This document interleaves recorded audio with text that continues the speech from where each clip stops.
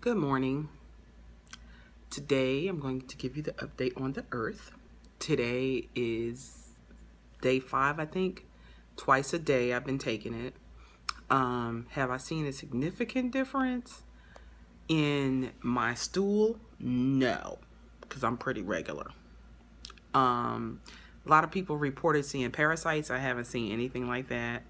My stool consistency hasn't changed because I drink a lot of water, so that's not it. But what has changed is those achy feelings that I have, like, you know, from cracking your knuckles or your ankles, a little bit of swelling. I have my arm, I broke it in 2 places. That gets achy. My foot that I sprained, my toe that I broke twice, that is achy, and I just exist with it.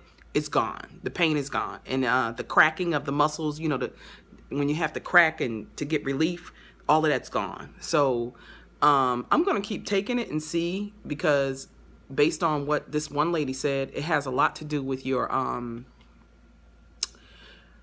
healing process. So maybe that's like what's on the cover, like what's on the outside of what's wrong with me, but then there's underlying stuff that might be like maybe later on my stool may change. I don't know.